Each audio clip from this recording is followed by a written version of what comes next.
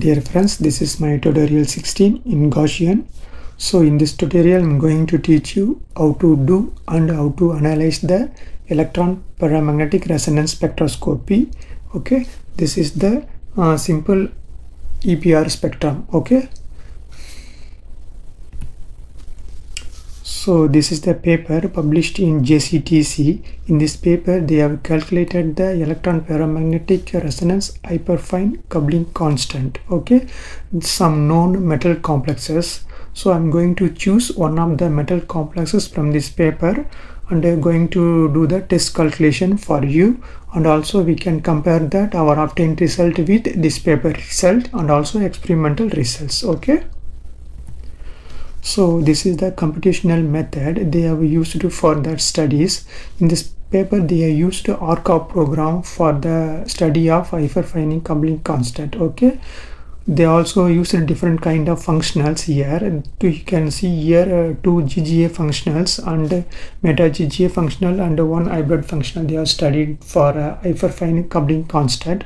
So in our studies we are going to use only the hybrid functional B3LYP only. Okay, so we're not going to use this functional. If you want, you can use this functional and calculate that calculate the EPR spectra and compare with your results. Okay, so these are the complex they have studied. Okay, so in this paper, in this presentation I'm going to choose this complex only, that is TiF3 D3H pine group. Actually this is a Ti3 plus, the 3F minus will go and it will overall charge is 0. Okay,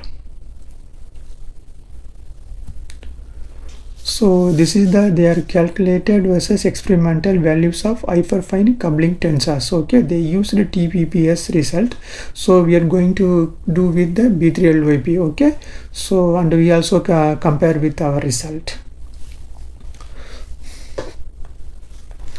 So now we have to prepare our E files. Okay, for that first we have to make our TiF3 okay molecule.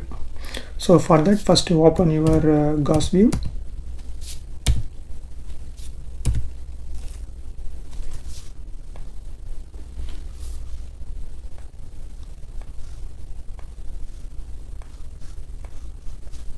So go to here, C element. Here you can see different periodic table. Here you can choose titanium. Okay, this is the planar one. You can select, just click here, you will get this one. Again click here or this C6 and you can find F here. Okay, just click 3PIH places. Okay, you will get TiF3. Okay, now you have to choose your this point group. Okay, select the point group. So for that what you have to do, go to tools, go to point group, enable point group symmetry. Here you can see C1 to D3H. Okay, just click it. Okay, now you save this file to your GGF file and you can do your optimization calculation. Okay, how to save me, just go there and save. So you can see here ggf.com file. You can give your name. Okay, can give whatever you want to name. Just we already saved many times, just very simply I am saving file name. So you will see that file.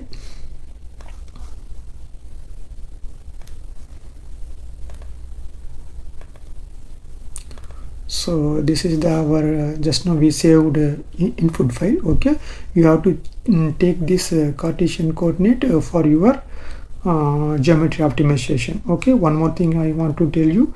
Here you can see 4 atom is there. Here you can see 4 atom, 49 electron, neutral, doublet. Here doublet means so there is the one unpaired electron. Okay, that's why here 49 electron is there. So if we are getting the doublet spin multiplicity. Okay, so this is the reason there is one unpaired electron in the system. Okay, so this is the very important things you should know before doing your EPR calculation. So just we can close this.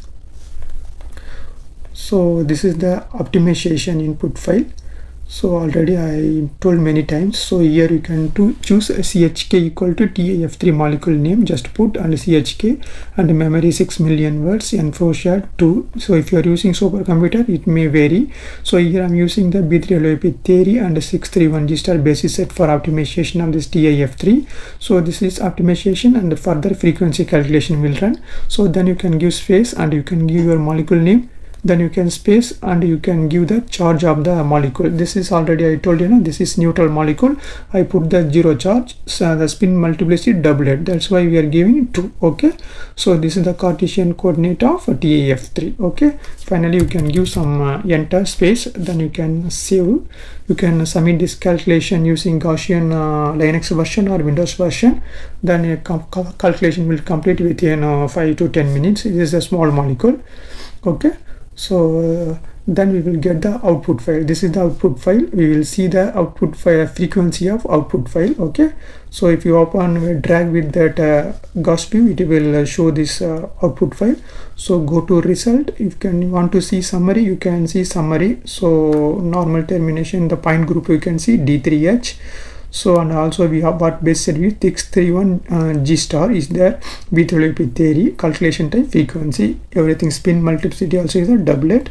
Okay, this is the total energy of the system. Okay, there is no imaginary frequency. Okay, so this is the things. Then if we want to see the vibrational frequency of this one, so just you can go to result and you can click vibrational. You will find this place. If you want to see vibration, just click start vibration. So this is the different kind of vibrational modes. Just if you want, you can click one by one, you can see. Okay, so that's all. Then you can stop animation, close it.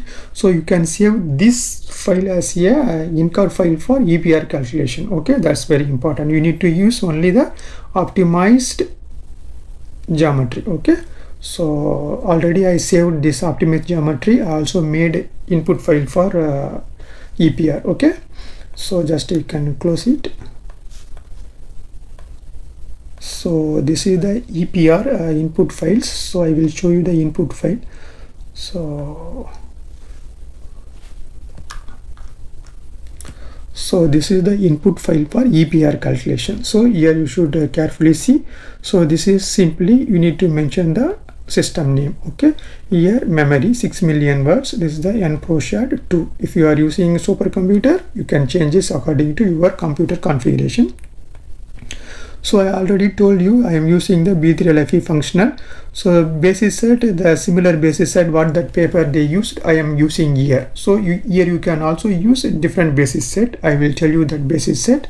So for that, what you have to do, go to Google. So EPR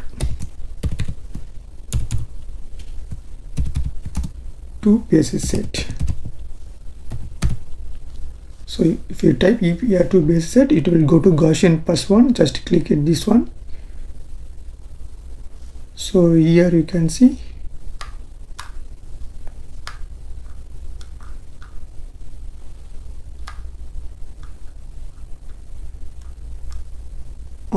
so here you can find that. So this is the EPR2 and EPR basis functions. Okay, basis set. You can use this EPR2 or EPR1 for B3LYP functional. Okay, here you can see here EPR is 2 is double zeta basis set. Okay, here you can see is EPR3 is triple zeta basis set. So if you want to get higher accuracy, just try to use this EPR3 or EPR2. This will give similar results only. You can try both this basis set and compare the results. Which one is good, you can choose that one. Okay, so this is the basis set place. Just you can use this one with B3LOP theory. Okay, so then so here you can put your basis set here. If you want EPR hyphen, you can put 1. Okay, like that. So if you want to put 3, you can put 3. Okay, then it will run the calculation, no problem.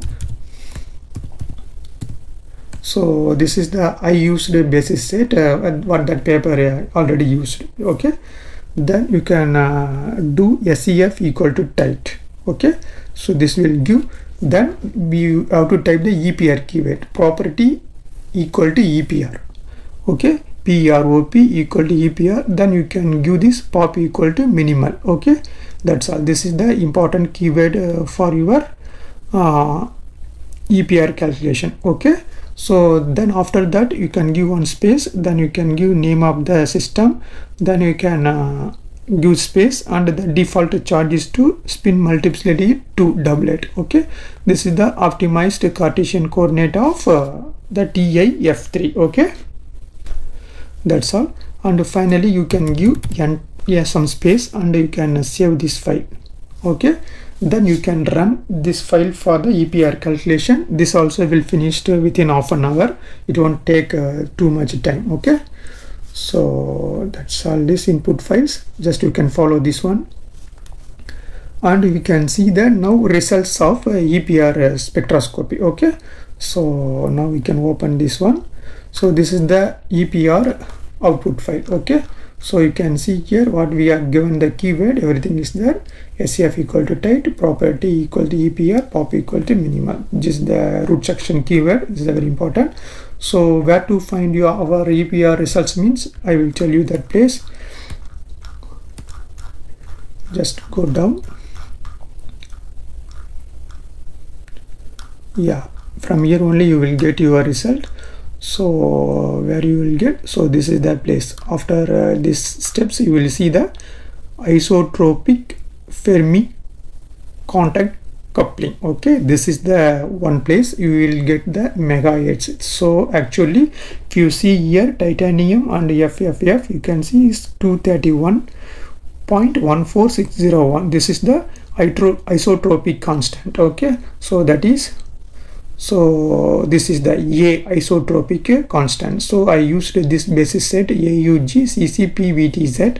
So they observed 218.93. So my case 231.14. so our case we have used a different software program, and also different theory we have used. Okay, that's why we are getting slightly different value. Okay, so this is the important value. If you are doing EPR, you have to use this isotropic Fermi constant coupling. This is very important one. Just use this value. So if you want to see F also, you can see F value. Okay, so this is the TI Fermi isotropic value. Then one more value you have to see, that is actually, so you can see is SD. This means the three kind of different value. So SD value means, so this one. Okay, so anisotropic spin dipole coupling, that is the spin dipole coupling means they mentioned SD. Okay, spin dipole coupling of each molecule, each atom. Okay, so here you can see that megahertz. So this is the important value here also, megahertz. You can choose this one. So you can see titanium 10.634, 10.634, 21.268 is there. So here you can see 9.23, 9.23, 18.47. so we have got the slightly higher spin dipole coupling. So that is due to the different basis set and different software we are used. Okay, that's why we are getting some different value. That's all. If you want, you can do with these three basis set, and in this paper basis functional also use what they used. Okay, you will get maybe the similar result.